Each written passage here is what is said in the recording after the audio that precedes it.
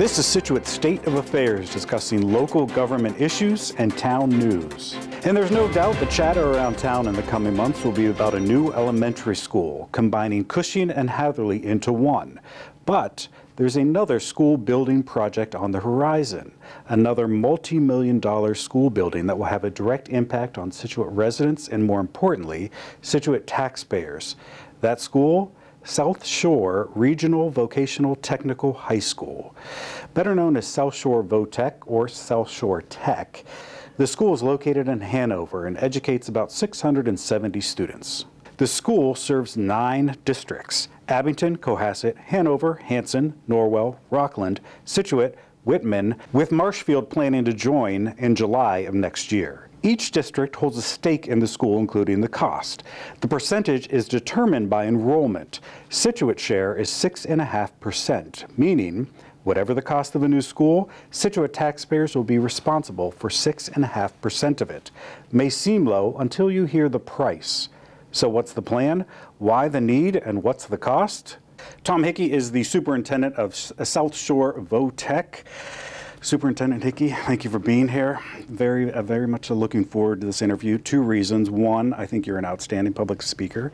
I've seen you in multiple meetings. Oh, geez. You handle everything, you're direct, precise, it's amazing.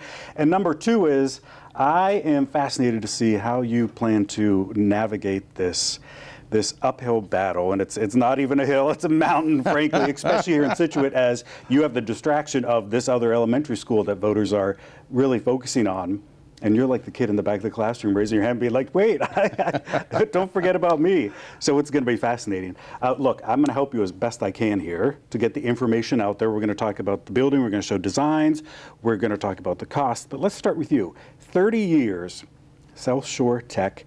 13 as the superintendent. You started in 2011. That's right. So why are you so dedicated? Why are you so passionate about this school? Oh my goodness, this is what an opportunity for me to have several roles in the same location. It's almost unheard of. So yeah, I started as an English and history teacher in 1994 and served, enjoyed that very much, served as a curriculum director and principal, and as you said, Seth, I've been superintendent since 2011. I can tell you that having spent nearly my entire career at one school, every year is different. And what I love about the job I have is that I get to see it in action. I get to see the kids in action every day. I get to see the growth from when they come in grade 9, not knowing what their technical major is going to be, all the way to them being placed as co-op students in grade 12. So if I ever have any doubt about the value of vocational education, I don't have to do anything more than go outside my office and see it happening. And I've been fortunate to work with, when I was a teacher, with students from Scituate, and certainly as an administrator working with the town of Scituate for many years. And the town, I must say, has been very supportive. And support isn't just money; it's also signaling that the town values its investment. Every year, we get an opportunity to go into Gates and make a presentation to all 7th and 8th graders about that other public high school down the street that not a majority of Scituate kids go to. So the town, the school department, has made it very clear for a very long time that the town of Scituate, back in 1960, decided to be part of the 2nd regional vocational school in Massachusetts. They value it. And to this day, I can say that we have access to be able to explain what we're all about. And we're not for everyone, but I feel confident that folks in Scituate know that if they want their child to pursue this pathway, the school department is a great partner with us. I've visited your school. I've seen your students in action. I've also seen them in action at Scituate High School, where they built this massive it's almost like a garage, a storage garage for the Center for Performing Arts. Every time I see them, I feel this slight vein of jealousy, because the skills they're learning will never not be needed. There will always be a demand for it. And if these students learn their craft, I'm like, they're set for life. They're set for life if they want to pursue that. They're set for life because they have learned, perhaps for the first time, that if they are competent in something, that confidence stays with them. I didn't know something, I didn't know how to do something, I can go by that shed and say, I built that, I was part of that. I left something better than I found it. They carry that confidence with them. They may not stay in that career field, but that is absolutely true, Seth. That is the intangible that they keep with them. And yes, they can, and for that carpentry student who feels confident being the go-to person for their family for the next 30 years, maybe that's a blessing and a curse, but you can't take it away from them. And when I talk to graduates who have graduated in whatever decade, that commentary is the same, that South Shore Tech has been a positive building block in whatever the 20, 30, or 40-year-old person is doing currently. I'm glad that we are a part of their current success. Your school was chartered in 1959, opened 1962. Yes. Now you want to build a new school. Why? Age? That's the big part of it. We, as folks in Scituate would know from past building projects, going through the Mass School Building Authority is a time-consuming process. But it's worth the wait because they're going to pay for a chunk of it. And it's very burdensome on local taxpayers if a town or region were to go about it totally under the local levy or whatnot. So you've got to go through the process and wait your turn and make the argument and make the case. We were applying since 2015, making the case that our original school was built in 1962. We've done additions since then, but it's not up to code. And more than, I'm going to say more than that, but equal to that is the fact that we're unable to meet the demand from our region. We enroll 175 to 180 freshmen each year. We have an average waiting list of about 68 students. The MSBA's goal is not to build a school so cavernous that we won't have a waiting list. We've got to make a decision for the next 50 years so that we're not coming back to our communities with big capital maintenance projects to sustain what we have. So the bottom line answer is we have to modernize the building. We have to make a better experience for the kids we have. And the MSBA did acknowledge that because of our waiting list, they allowed us to study enrollments that were higher than what we have now. You have a timeline on your website. The website, I'm sorry, southshoretechproject.com. Correct. There are a number of dates on there. I encourage people to go look at them. I don't want to go through all of them.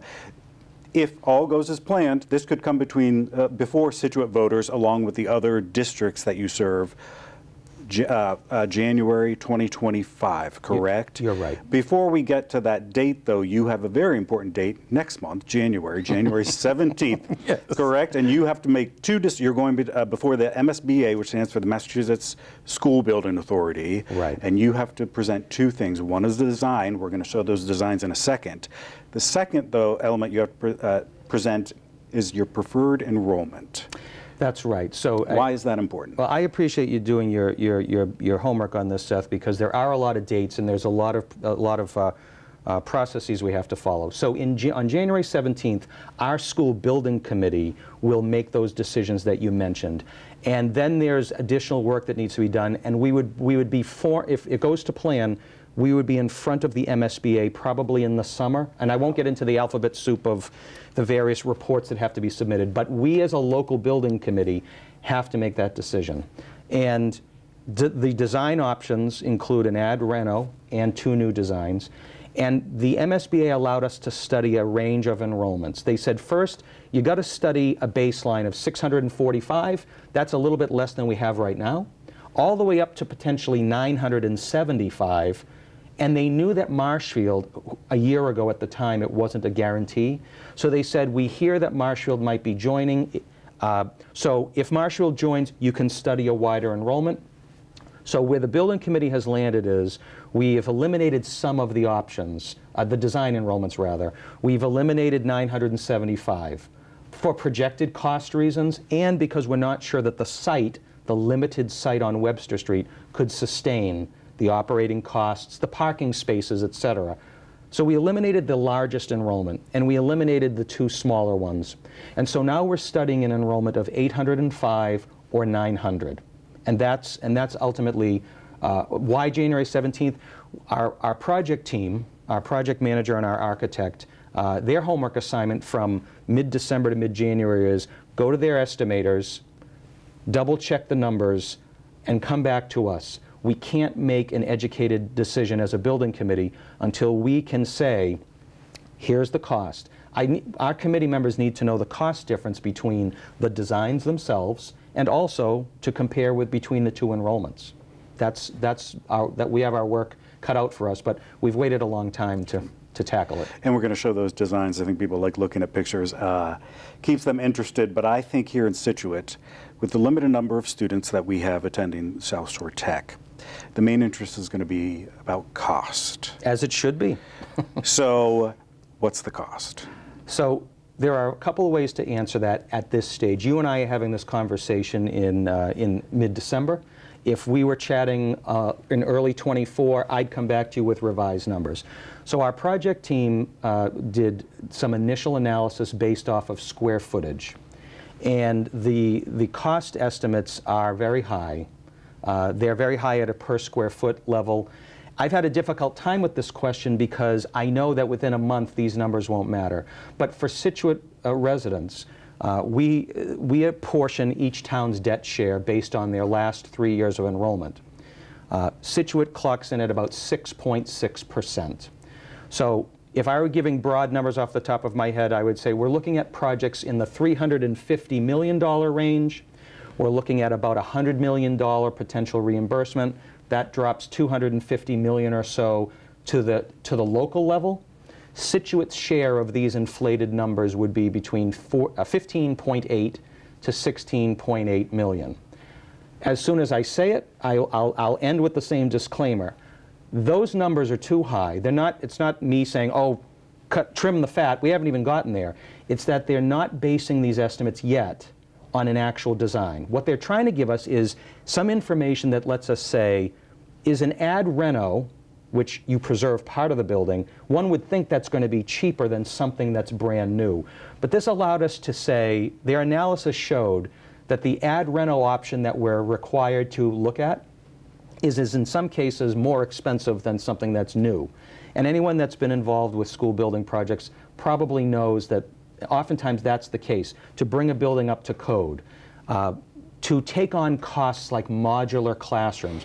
Our estimators were saying something like it would cost us $10 million to rent, lease modular classrooms for 4 years, and none of that is reimbursable, because that's the name of the game with MSBA. It's not about the percentage reimbursement.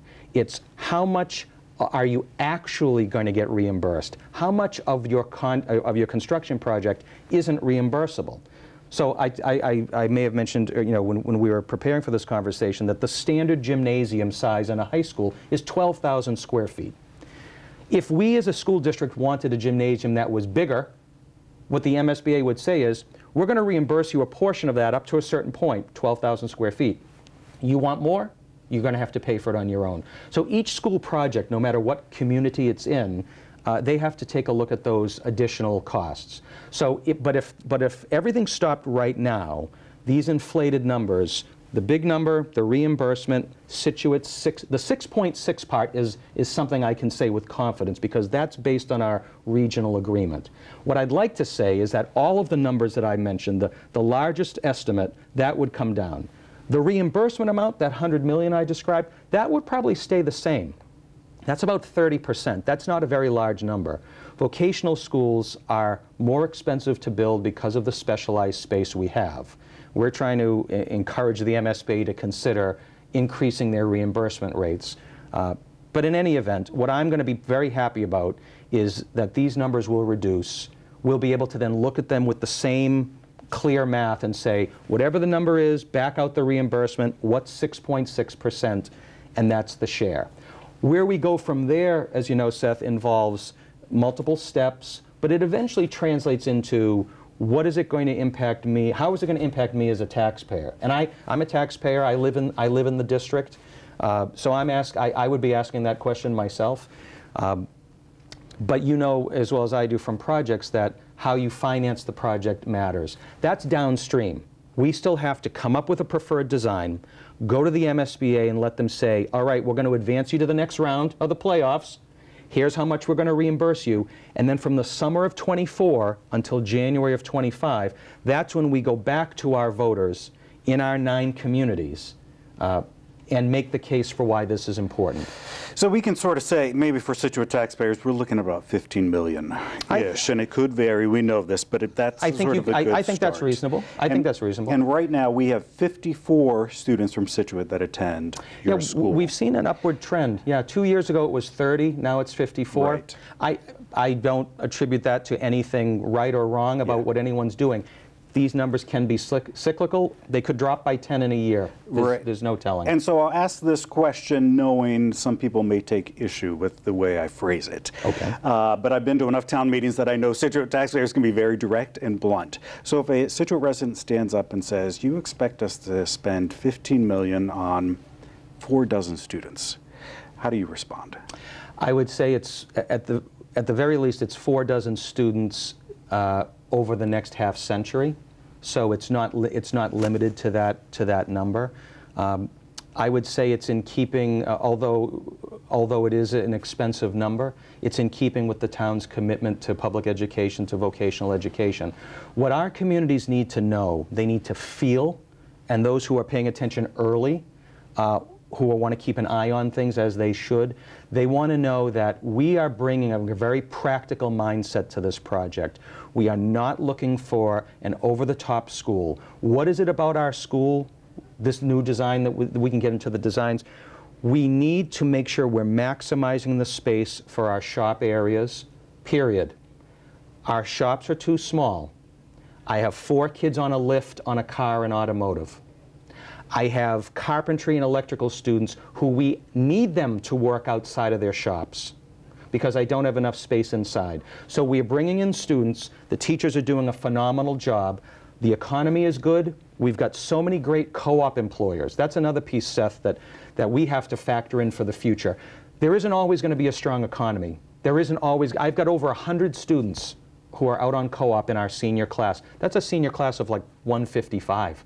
So there's a huge number of kids who have the skill set to go out and work. Now, what does that mean? It means that if all of a sudden the economy dried up and if the co-op numbers dropped, we would be under a lot of pressure to say, how are we going to be able to teach the kids if they're all inside the building all the time? Well, it wouldn't have an overnight negative impact, but it might influence the number of children that we can take in 9th grade. So to me, I see it as it is a longer term investment, and it's also something that, while it's not the primary reason, one of the things that I would expect, and we've attempted to do this, we've been very successful with some state grants, is that ours is the school that does not shut down at 3 o'clock, because our mission demands that we shouldn't, that we should continue to be a partner with our workforce development boards. And we should we're several years beyond the pandemic to be able to be running, a robust night school program. So it is a bigger investment, but our primary mission, of course, is for high school students. But we're filling the school at night right now with underemployed and unemployed adults who want to get into some of these skilled trades. So there's a big investment here. Fantastic. There's no doubt about it. I think it's worth it. We've got to make the case. Let's get to designs. Yeah. All right. Sure. So let's look at the current one. So you have, once again, 3 designs we're going to talk about here. 2 the new, and then the 1 is the reno. Let's start just with a look at the school now. Sure. And then, just to give people an overview, just walk us through what we're looking at, meaning the currently aerial of this image. Okay, so if we're looking at our current school right now, you'll notice that it's a sprawling ranch. It's about 130,000 square feet. Our shops are generally in the center to the right of the building, and our academic classrooms are on the left and in the center of the building. We have an 8,000 square foot gymnasium, a very modest cafeteria. We have a modular unit that includes a few classrooms that, modulars, they're supposed to be temporary. Well, ours was installed in 2000, and I can't wait to see that go as part of whatever comes next. But essentially, one of the fundamental things that will change in any of the designs we talk about today is that we cannot increase our enrollment and remain on a single floor. It'll be a new experience for us to have to walk upstairs or maybe use an elevator, but all of these designs we're going to talk about have 3 floors. And let's start with the first of the new designs, new building. And one of the things I pointed out to you when I saw this is I was confused. I'm like, it looks like it's upside down. You're reversing everything. Yes. So when you look at the images, whatever image you're able to show, the top of the image is Webster Street, Route 123. And folks who drive by our school know that right now we've got a nice area that our horticulture department takes care of. We've got some parking, school, and the ball fields in the back. We are reversing it.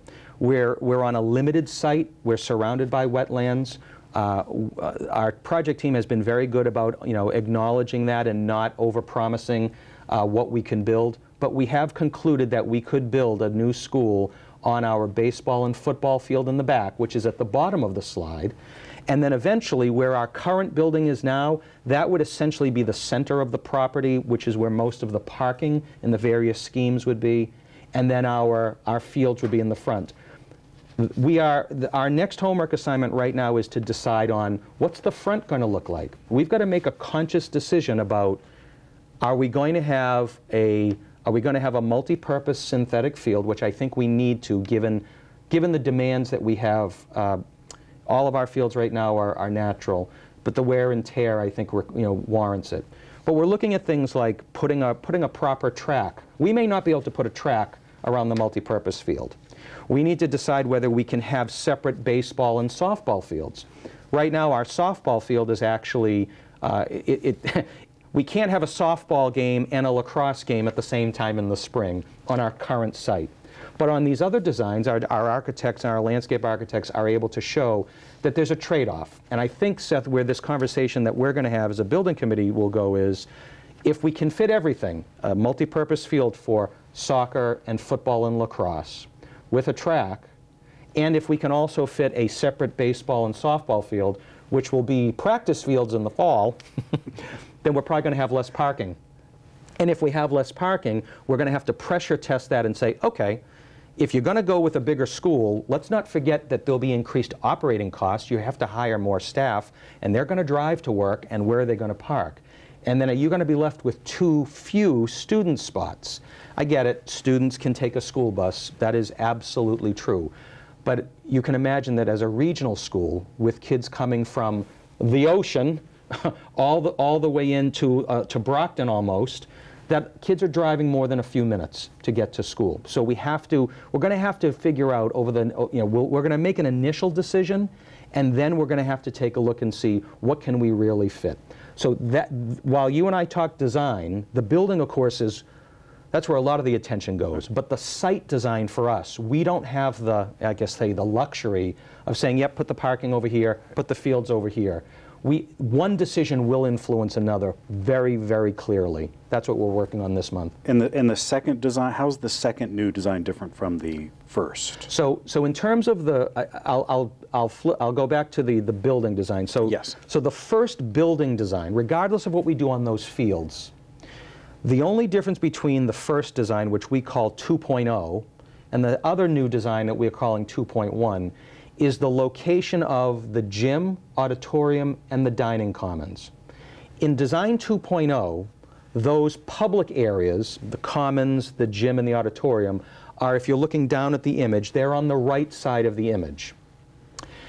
What we've been talking about is whether or not we would want those items to be in the center, the geographic center of the school. And that's what Design 2.1 is. We simply have it's the same concept. First floor is mostly shops that require a high bay. Do we move those public areas to the center? Now, there are some administrative reasons that this might be of value. One is kids have a shorter distance to get to lunch. It's also an opportunity for us to be able to gather students in the center of the building. So aesthetically, we're looking at having the dining commons, having an area for people to gather in the middle. But we're also looking at practical things such as, what are the athletes going to do? Like, where's the locker room?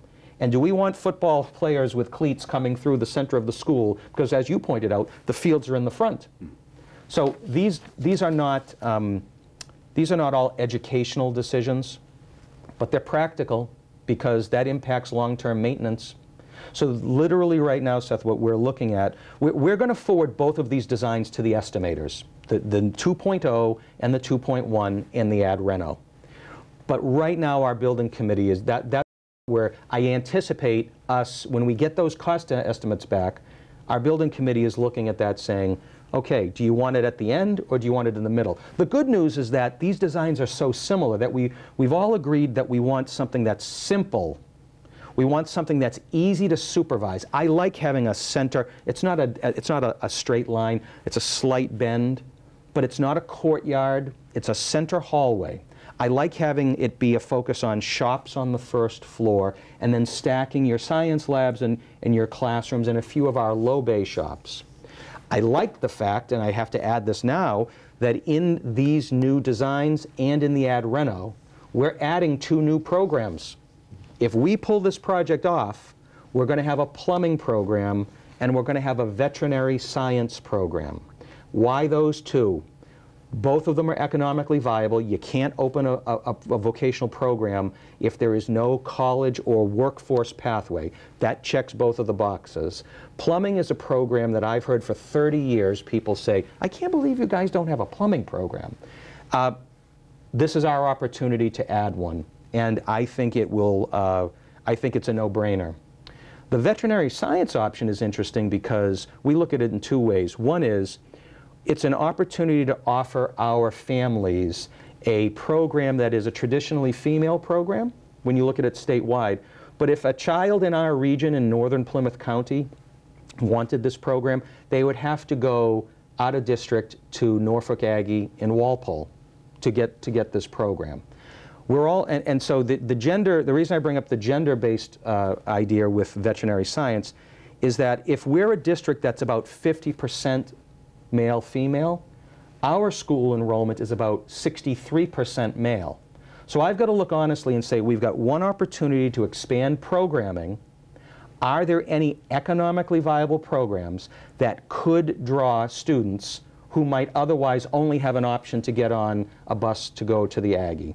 That's where we ended up with veterinary science. We had considered others. So if we're able to pull something off, we will go from 12 vocational majors up to 14, and I think we'll fill them. Fantastic. Yeah. Final question. This goes to the voters. It fails. Yes. Then what?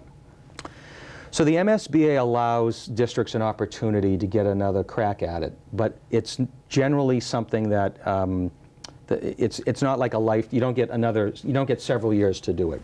So if it does fail and the message is sent and, oh, this isn't going to work, well, then we probably have to focus on where we were in 2021.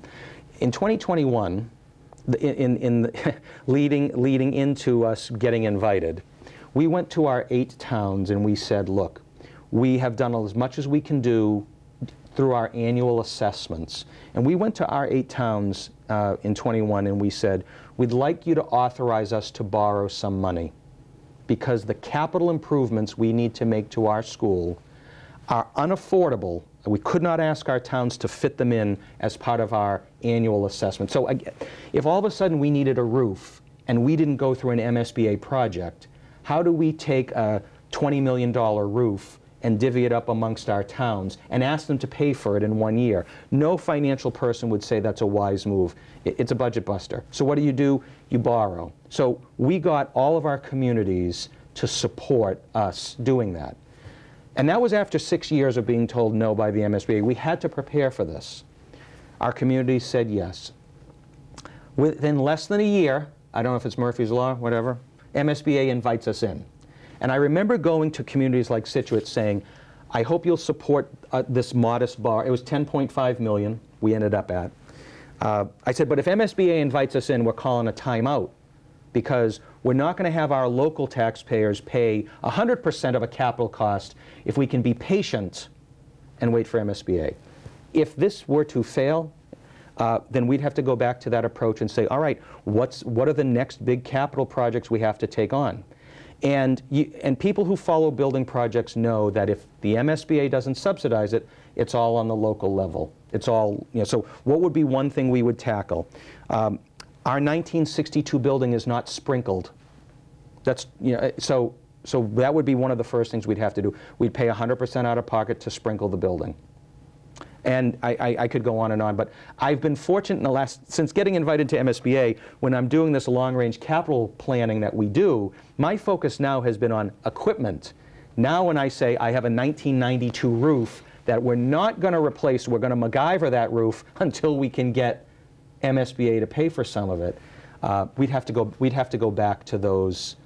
We'd have to go back to those bigger expenses, and probably go back to our communities asking for some sort of borrowing. So, is it fair to say this is the biggest project you've had to tackle in the past 30 years?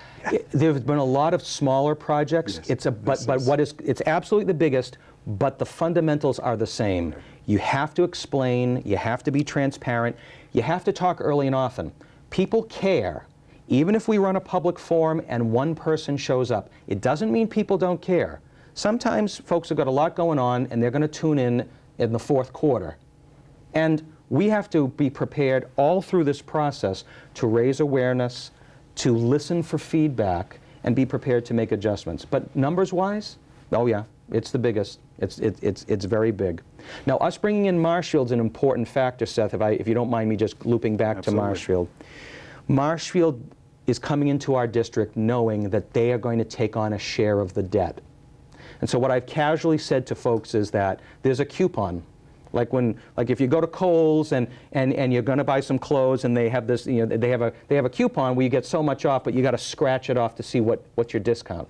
That's how I'm feeling right now, because I don't know what that discount is going to be. But the way Marshfield worked, the way that we worked it with Marshfield is, you come on in, we track your enrollment from fiscal 26 through 29, 4 years. We see what your enrollment is in fiscal 29 as we're preparing the fiscal 30 budget. Why is this important? Because whatever their enrollment is, let's say it's 10% of the building, that would then translate into a haircut of 10% for all our communities. But because I can't promise it, I can only suggest it. When we go to those voters in January of 25, we won't know what it is. What we can safely assume is that it won't be as high as we're projecting, but since it's not a guarantee, I just say it as it's promising, but not a promise. Sure. But so Marshfield isn't joining us, because if folks see slides that show the different town breakdowns, Marshfield isn't on there because we don't have anything factual to say right now. But I anticipate that we will be tracking it each year. So that is an important factor that we'll talk more about, hopefully, as this project moves forward. I was going to say, Superintendent Hickey, we'll certainly be seeing you again in the future as this develops. You want to hear from residents? You don't mind them emailing you? Your email is right there on that screen. Oh, I would welcome outreach. You mentioned SouthShoreTechProject.com. Our OPM does a nice job of updating the site. People who want to do a deep dive into old meetings, minutes, documents. But no, I would appreciate feedback. And again, there's a lot going on in the next month. But certainly as I get into the fiscal 25 budget cycle, and I've got the opportunity to come back to Scituate and talk to advisory and to select board, we'll be talking as much about next year's budget as we will about signaling and raising awareness of this building project. But I appreciate you having me on to talk about it today, Seth. Thank you. Fantastic. Great to see you. Great to see you too.